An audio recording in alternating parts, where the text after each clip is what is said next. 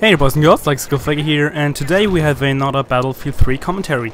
So this time we will have some sort of an update video, and it's kind of all over the place because there are lots of different topics.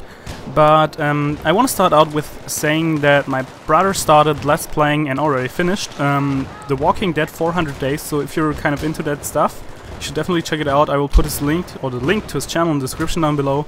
It wasn't only him, so I was there as well, and also my girlfriend, so we had kind of a triple commentary Let's Play thing going on, which was pretty cool, so I think you would definitely enjoy it. But yeah, next thing would be, I want to say thank you for all the support, especially on the last montage. It was amazing, like, how many views and how many likes. I think none of my videos ever has, like, that has had that kind of growth to it. Like, it was so fast and so many people liked it and all the comments, and I just want to say thank you because it was really amazing, and it really keeps me going. Something like this is just nice to see if people really enjoy what you're doing.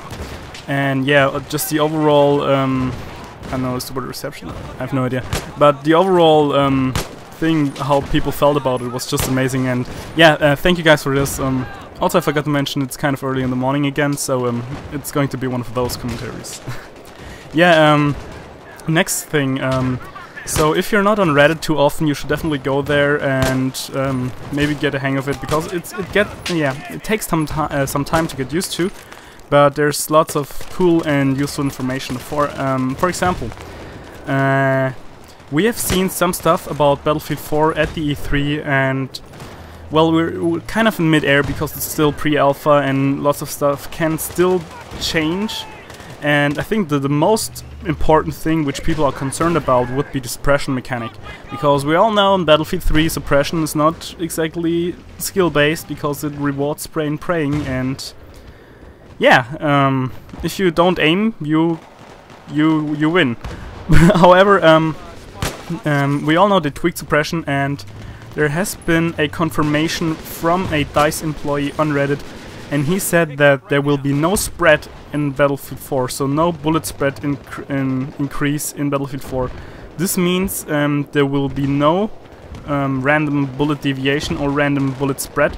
It's kind of the same if it goes, if we're talking about suppression. I mean, all by themselves they're a little bit different still, because the one is kind of in a row going, and the other one's just a one thing. But especially for sniper rifles, you will hit where you're aiming at. So amazing to hear that. I'm really glad about it.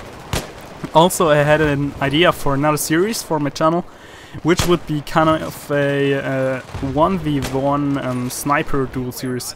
And how this would work is basically I would go out, and now for the first episode I already got someone. It's a friend of mine, of my clan, and we would basically in a friendly environment do a 1v1, and yeah, just having fun, doing some sniping, showing some cool stuff off. I mean, it's all for entertainment purposes, so it's not like who's better, I'm better, you're better, blah blah blah. I mean, everyone is better there, everyone's better there. Everyone can have like a bad day or something. So it's really just to show you guys some good sniping, to entertain you guys. And how this would work is basically, yeah, as I've said, I've already picked the first guy, but how this would work, you guys would leave a comment in the comment section down below, and a reasonable comment. So you would suggest the next person, and I would pick one of the top comments and go to the person and ask him if you would like to join the series. Of course, it's probably not like really. You can expect every big guy to jump on a series like that, because I don't know. It's like probably not everyone's type of thingy. I don't know. But I think for most people it would actually be nice to see that. I think lots of my friends would probably, or like quote YouTube friends, would do that. However, like lots of bigger guys or just other guys, I don't know, would probably try to stay away from it. But yeah, we'll see how this series might play out. Maybe it's only one episode and no one will ever respond, or will try to do it. But I thought it might be a nice neat idea.